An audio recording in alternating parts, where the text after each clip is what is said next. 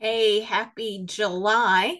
This is the what I call our marketing assistance program from Parks Ag Solutions. And this video idea came from one of my marketing people. He said, I want to know your opinion about everything. And so we're not going to have my opinion about everything, but I did pay attention to what some of the hot topics in the grain markets were this past week, and I am going to give you my opinion on those. So, starting off, get my notes here. We were talking and still continue to talk today about Ukraine, and the Black Sea deal and what is going on there. And that is morphing even as we are sitting here today on July 26th. So, when it was just a situation that we were talking about taking Ukraine, corn, and wheat out of the world picture, which is about, 10% of the world's production, it seemed to get absorbed relatively quickly.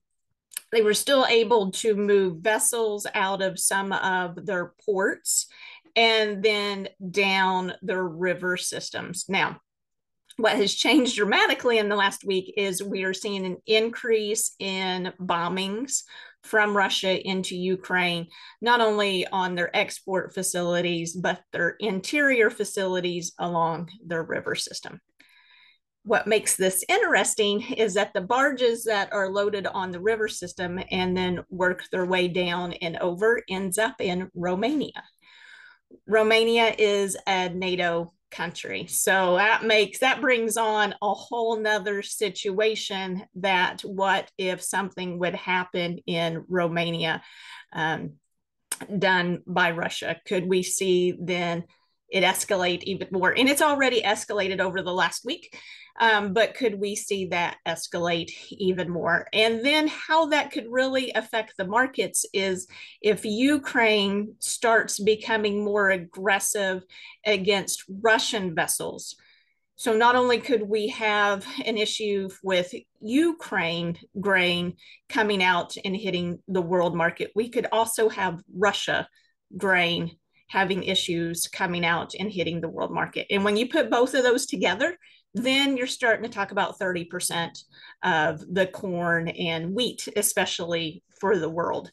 That can make things very volatile. That can make things very exciting, price wise, just because we've not seen this type of situation since World War II hit food markets like this could.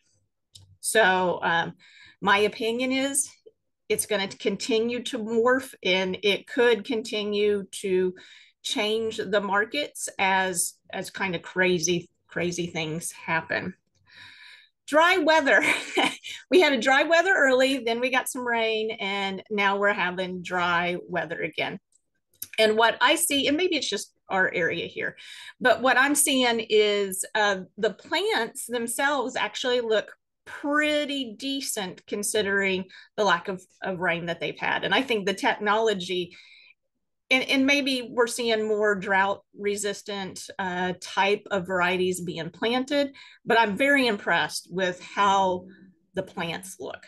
Now, with that being said, there's a lot of corn that just finished tasseling. There's a lot of corn just starting to tassel. With this dryness, isn't making grain, and that's what I don't know, and that's what I need to have answered in my own mind. There is the dry weather really affecting bushels or not?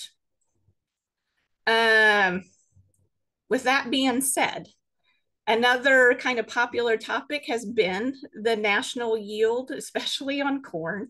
So, do I believe the trade of 175? Not really. Um, Again, I'm impressed with how the plants look. I'm not convinced yet, as of today, that they're actually making bushels. There's some parts that in the US that are not too bad. I'm sure they are making bushels, but I don't think everybody is. So as of right now, I don't believe the 175. I think it's a little bit lower than that. But also, too, I've seen 165. I don't believe that. Unless we go like another 2 weeks. If we get to the middle of August and this dry pattern continues, yeah, that then maybe I believe the 165, but not as of today. Sales at 50%. Usually, as far as a marketing plan goes, we like to see 50% sold by the 4th of July. But I tell you, this year, the market since planting season started really hasn't given you a great opportunity to get there and profitable, right? To make sales that were profitable starting, say, April 1st as far as planting season goes.